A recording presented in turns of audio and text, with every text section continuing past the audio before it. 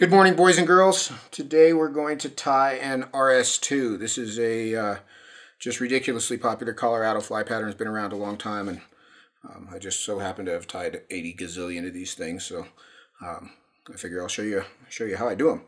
I'm going to start with the Tiemco 101. This is a ring eye dry fly hook, which is sort of the conventional hook that it's tied on. You can certainly tie it on a 100. I just don't think it looks right. So the ring eye, the straight eye, is the one that I want to use to tie this fly. For thread, I'm going to use gray 8/0 uni. And I'm going to take this thread and I'm going to run it through my fingers a few times to sort of flatten it out. You can also use the back side of your scissors to flatten that thread a bit. And I'm going to start the thread right at about 2 eye lengths back from the hook eye, which is coincidentally about the 80% point on the hook. And I want to leave a tag end. I want to leave a few inches of tag end. I don't need 10 inches of it. I need about 3 inches. I want to leave a tag end, and I'm going to hold this tag end just slightly toward me as I wrap back over it. And what I ultimately want is my thread torque to twist that tag end to the top of the hook, all the way back here to the bend. So you can see that that is squared up right on top of the hook. Now the tails on my RS2s, as it turns out, this is just the way I've tied them commercially for years and years. As it turns out, this fly is entirely synthetic. So I'm going to use some white microfibrils or tailing fibers. These are the nylon paintbrush bristles. I'm going to take 2 of them, and I want to make sure that their tips are even, about like so. And I'm going to measure these about a shank length. Now, in a size 20, you can be a skosh longer than a shank length. You don't want to be a lot longer, but you could stretch that out a bit and be okay. We're just going to use a couple of fibers, so it's not going to add bulk to the fly. But I want about a shank length, maybe a shank and a half at most. I'm going to butt those 2 fibers into my fingers. So now I've got the tips, the tapered tips in my fingertips. And I'm going to lay these across the hook. And I'll turn this a bit so you can kind of see my angle. You can see they're laying across the hook, so the butt ends are pointing at my left shoulder, and I'm holding the tips in my right fingertips. I tie left-handed, so things are backwards if you're a righty. But I'm angling these across and back toward my body, so right hand pointing the butt ends at my left shoulder across the top of the hook, and I've got them right down touching the hook. I'm going to try to move my finger back out of the way a bit there.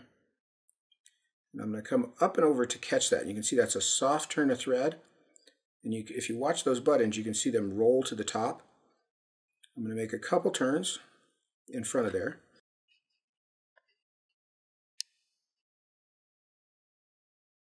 Like so. Now that's the important part that we want to worry about right there, is that those tails and that tag end are square up on top of the hook. If you've got the tails off to one side, it's going to wreak a little havoc when we're trying to separate these tails. So you want to make sure they're up on top. So now I'm going to take my thumbnail and push it up underneath those tails to separate them. You can see how they'll divide. So I'm just going to push, and these are synthetic fibers. They're very tough, so don't feel like you have to be delicate with them. You can sort of maneuver these right where you want them to be. And I want them about 45 degrees to each other. What I'm going to do here is pull the tag end up between those 2 tails. And you can see as I do that how that influences the tails. When I pull real hard, they spread further. If I pull to one side, I can influence one tail or the other.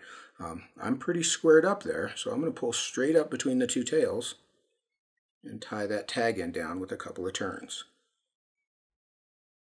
so that I've got a nicely divided spread tail there. And that is how you do a split tail on an RS2. And we can kind of maneuver those and push those around wherever you need to be. Don't feel bad about having to do that if you need to maneuver things a bit. As I said, they're synthetic fibers. They're very malleable and they're tough, so you're not going to hurt them. So now I'm going to come forward over both the tag end of the thread and the butt ends of the tail, right back up to where I started the thread, and I'll trim those butt ends out. I'm going to use a little gray superfine dubbing. This is Adams Gray superfine dubbing. And I'm just going to take a tiny little pinch. Now, this is a true story. A package of superfine dubbing, $2.50 package of superfine dubbing, will tie 700 dozen size 20 RS2s. I know that for a fact. I've done it. So that will tell you how much dubbing you need to tie this fly. Tiny, tiny little bits. As a matter of fact, the thread base that I've got on there builds most of the bulk that I need on this fly. So I'm not really going to add a lot to it with the dubbing. So I'm just going to put a very thin layer of dubbing on the thread. I'm going to use my bare thread that I've got between the dubbing and the hook to work back to the bend. And I'm going to put the first turn of dubbing behind the tails. And you can see as I pull forward on that, that'll lift the tails. Next turn right in front. And then I'm going to work forward up to that 80%. And just build a bit of a taper there on the front end. This staying camera makes everything show. Looks like it's got a hare's mask body. So nice, tightly dubbed, thin abdomen. Now I'm going to make a thread base up to the hook eye and back to the front edge of the abdomen. And this is where I'm going to tie the wing in. Now again, there's 917, last time I counted, 917 different materials you can use for the wing on an RS2. What I like to use is Antron yarn. This is just bright white Antron yarn. And it's cheap, it's quick, it's easy. There's a whole strand. Now one of the catches, one of the things that I like to do to this is I'm going to take a whole strand and I'm going to cut the ends so that they're square.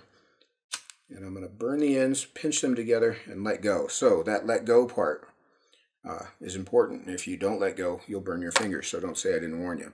And what that does for me, melting those ends together, what that does is that gives me a clump that will stay stuck together until I can tie a dozen flies before it starts to fall apart. So it just maintains the structure of the strand. And that's a whole strand as it came off of the card. So now I've cut the other end square. And I'm going to come in and I'm going to catch this with a pinch wrap. So I'm going to come and I'm going to take the Antron in my fingertips and set it right down on the hook. So you can see that's touching the hook shank. I'm going to come up with the thread and push the thread back in my fingertips and then drop it on the far side. What I've got inside my fingertips now is that loop of thread, this loop right here. So what my pinch wrap is doing is allowing me to tie that down at the front edge of the body. When I tighten that down, I can slide those thread wraps down inside my fingertips, and I always want to do two. One turn of thread doesn't go all the way around the hook, it just goes from one side to the other. So I always want to do two pinch wraps. And now I can hold my thread toward me, and that's just to close that loop. And I'll pull these ends down so that they're behind the hook eye. They don't have to be all square, they just need to be behind the hook eye. And then I can wrap forward over them to clean them up. Now I'm going to take a little pinch of dubbing just to finish off the thorax or the head of this fly. And I try to get this dubbing fairly close to the hook. We can see, I actually can't see it with my eyeball, but on the camera I can see that there's one little stub of Antron sticking out right here. I'm going to show you hopefully a trick to catch that. See how I can angle this thread wrap forward and push that back? There we go, and we caught it. So that's just to smooth things out. Not a big deal, but if it was bigger, that's how you do it. It's also how you do it if it's smaller. So I'm going to dub right back up to the base of the wing. And then I'm going to round out the thorax as I come forward with that last bit of dubbing and finish right behind the hook eye. Come in and whip finish.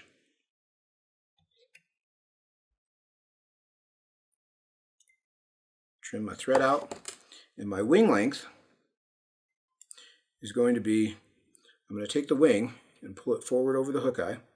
I'm going to set my scissors square across the hook eye, right at the center, and trim that wing off. So it's just a short little stub wing. Now, doing that way means that if you tied your wing in too far back, your wing is also going to be too long. Or if you tied it in too far forward, it's going to be too short.